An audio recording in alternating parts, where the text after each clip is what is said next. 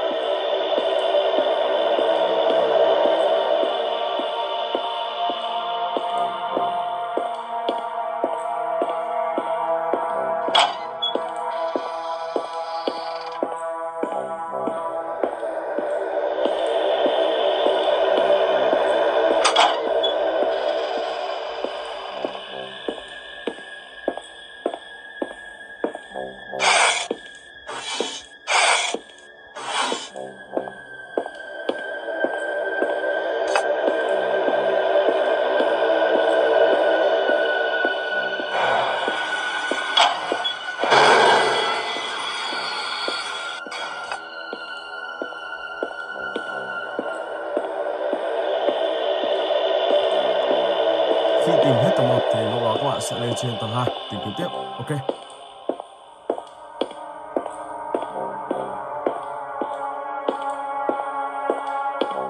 Và mình sẽ vào đây.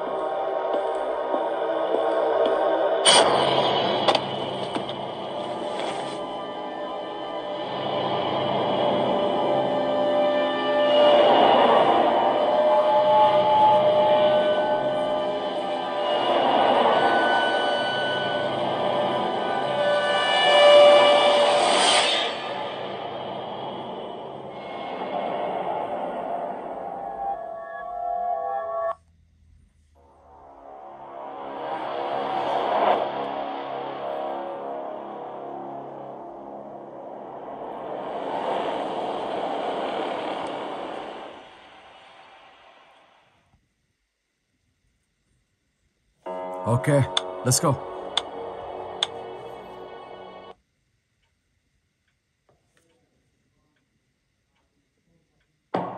One day.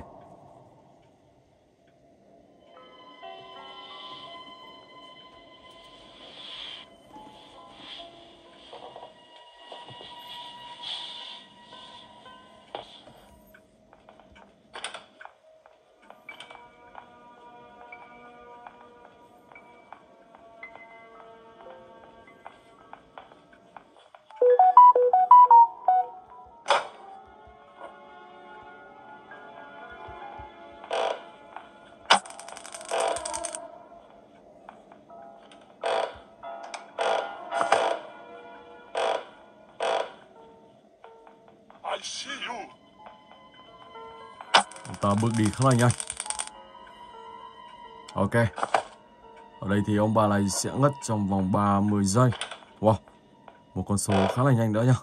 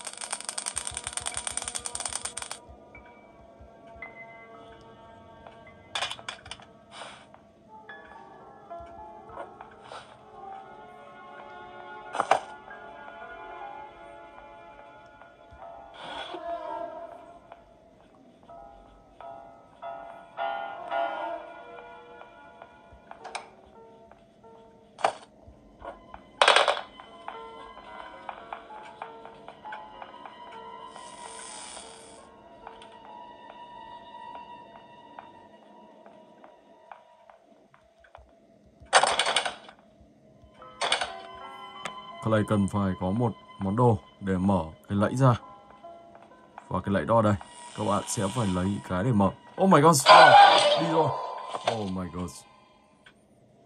Rồi và tựa game thứ 3, Slendrina The Cellar.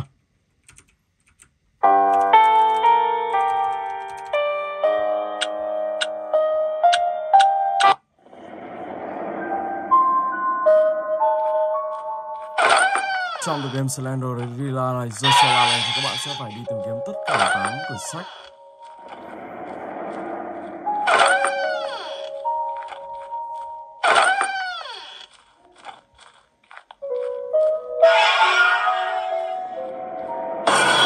Oh my gosh.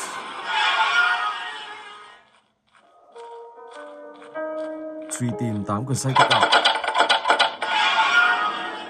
Quyển sách đầu tiên.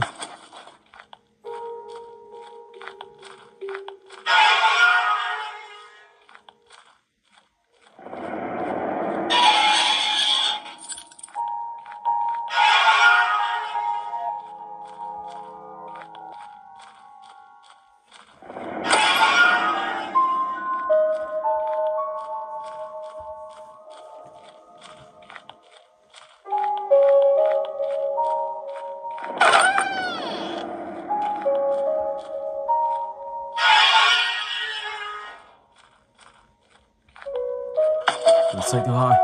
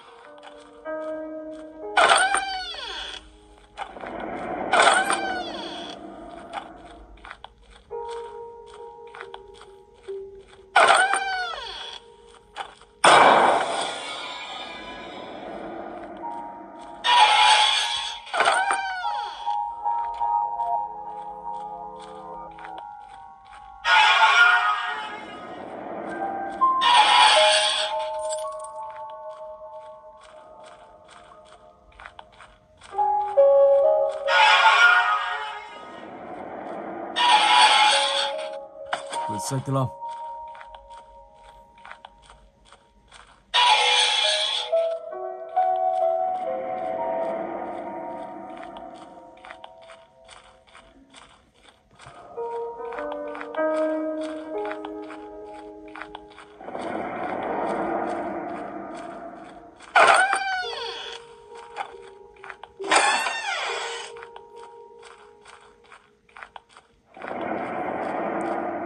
Quyển thứ 6. Ok. Và còn 2 cuốn sách nữa thôi là lúc này các bạn sẽ hoàn thành được cái này, thoát khỏi sự bám đuổi của Slendrina. Quyển thứ 7 đây. Và tiếp tục trong này sẽ còn một quyển nữa.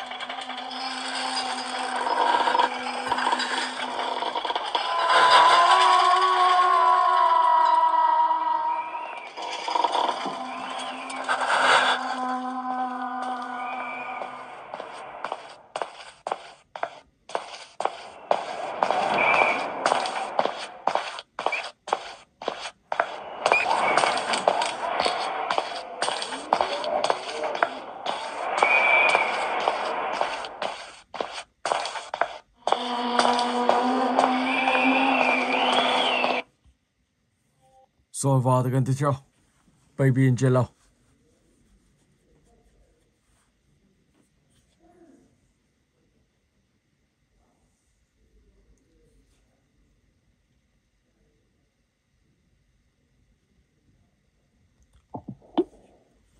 Dreamers Chapter.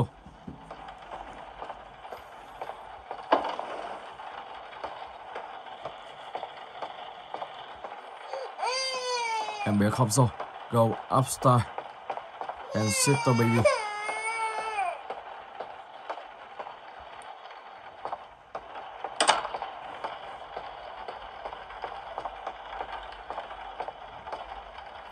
Sau đó thì các bạn sẽ phải chế bánh mì cho em bé ăn. Không biết như thế nào đây. Oh my god. Đã có một vụ nổ đây. Kiss me. Wow.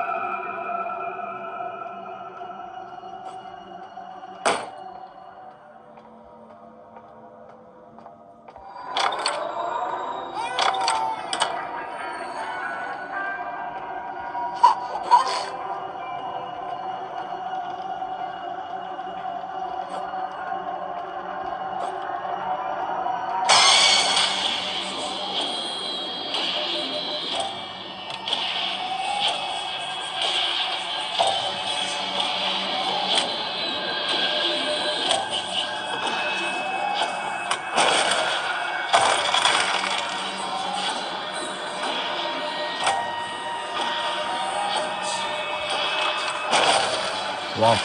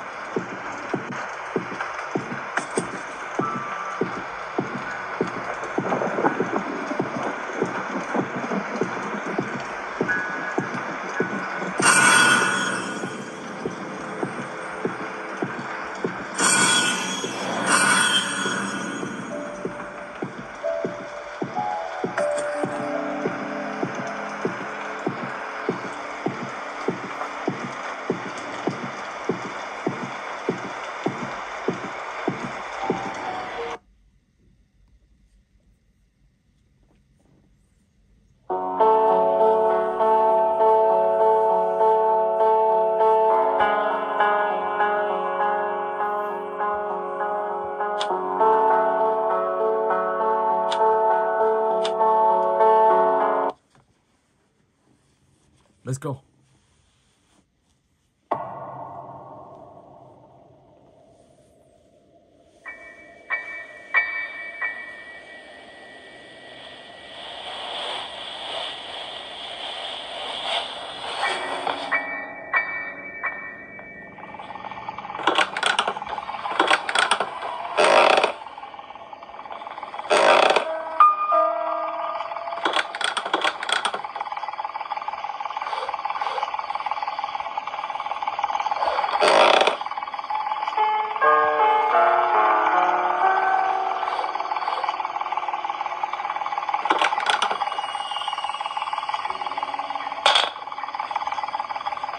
Ồ, Baldis clan đi. Wow. Và ta đi nhanh cả mình. Wow. Nhưng mà ta cũng khá là dữ. Rồi ok, và bây giờ thì mình sẽ chuyển sang tới game cuối cùng. Asylum 77. Yeah, let's go.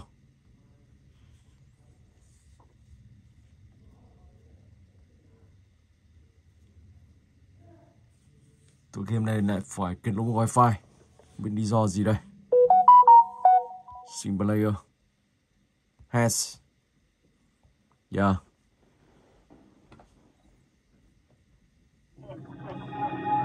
Đây có thể là một tựa game mà rồi. Và tựa game này tốc độ đi cũng khá là nhanh các bạn nhé.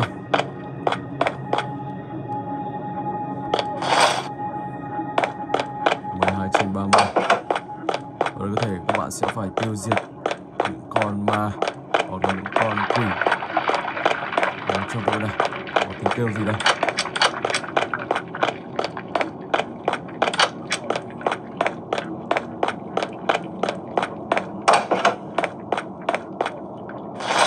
Rất nhiều đạn.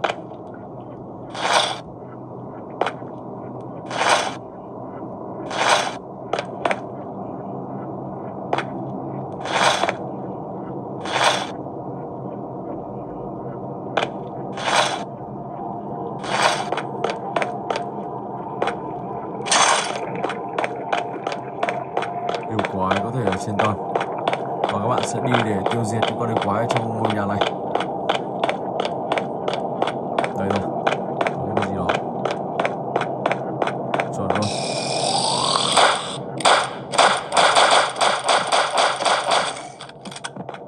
Đó, và như thế các bạn sẽ tiếp tục tiến sâu vào.